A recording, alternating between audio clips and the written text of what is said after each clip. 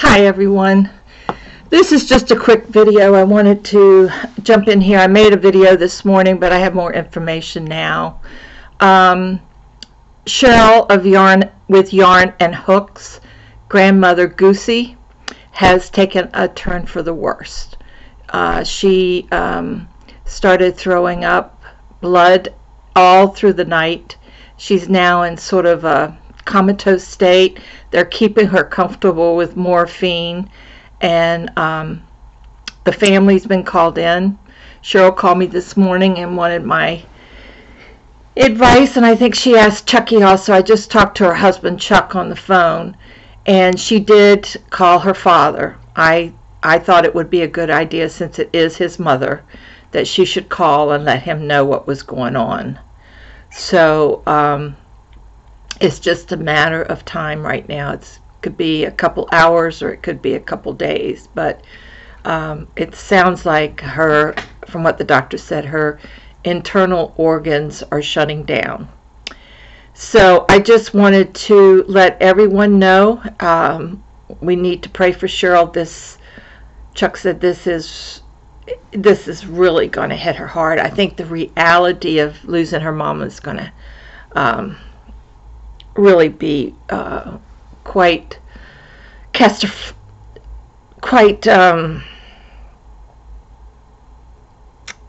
unrealistic to her, and I think the reality of it is going to hit her when this happens. Her father did show up, according to Chuck, but he started in on her. And it turned out he said he had, the papers and all this stuff, and Cheryl called her attorney and sent the papers over so he could see where she had signed over every the power of attorney and to Cheryl and Chuck. So so it's just a matter of time, but she is going to meet her Lord here very quickly. And I just wanted to let everybody know, and when she does pass, I'll let you know.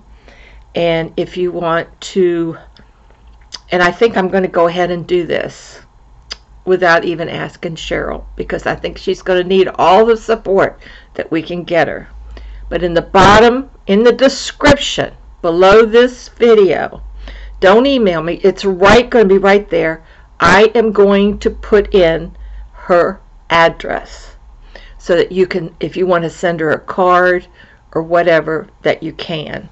And I will come back and let you know. I will keep you posted as we go along, okay? So I'll go in. I got a pad here with her address on it, and I will put that below. But I'm going to say goodbye right now. He's going to have her call me. When all the family gets there, she might need a little walk out, and maybe she'll call me later tonight. But the father and the father's wife is there. Her brother, half brother, is there, or stepbrother. Her stepbrother is there.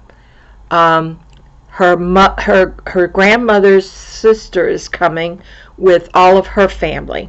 So all of her grandmother's family will be there to surround Cheryl and be there with Cheryl, because that's what she needs right now. She needs the family to be there, and the ones that loved Goosey and helped take care of her over the last few months and everything. Katie with the 3 kids will be there. That's her cousin, and so there's a whole gang of them on their way right now. So I hope that they will be able to stay with her until the end, and because she's really going to need it. So that's the update. I do need to do another video, and I will do that, but right now it's all about Cheryl, and I just wanted to give everybody an update. I'm going to post this right now, and I'll put her address there. So and then I will keep you updated as we go along. Thank you very much. Bye, everybody.